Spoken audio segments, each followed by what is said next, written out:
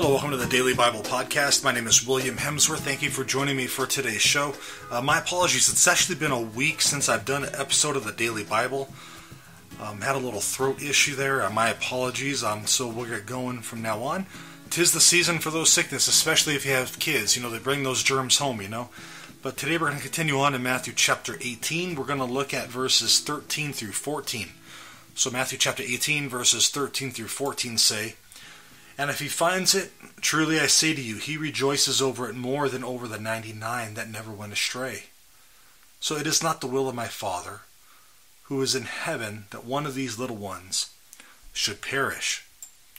Now, just as a reminder, we're talking about the parable of the lost sheep here. And pretty much how that parable goes is there's a shepherd and a herd of sheep, and one is lost, and the shepherd leaves the 99 who are not lost, and goes and finds the one. This is what this passage today is also describing. How our Heavenly Father rejoices, the angels rejoice, all of heaven rejoices over that person who was lost but is now found. So let's just remind ourselves of what happens to a sheep if they're lost. You see, when you have a sheep and the sheep is lost, he's subject to being devoured, killed by wolves and other animals. You see, as people, if we're lost, we'll be devoured by Satan and his demons.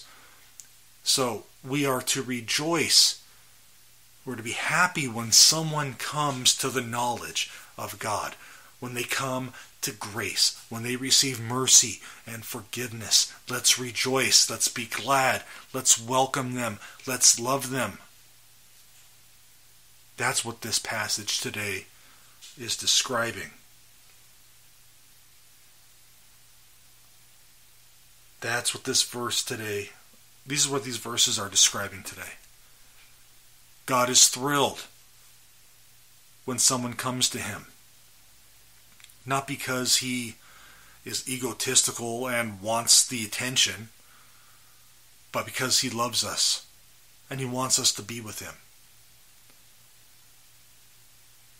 Now, in our own lives, they may need to hear that word of mercy, that word of grace, hear the gospel from us. So let's not be afraid to share it.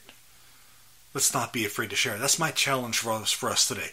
Let's not be afraid to share it, so they can come to that knowledge and not be lost and not be at risk from being devoured from the powers of Satan and his demons.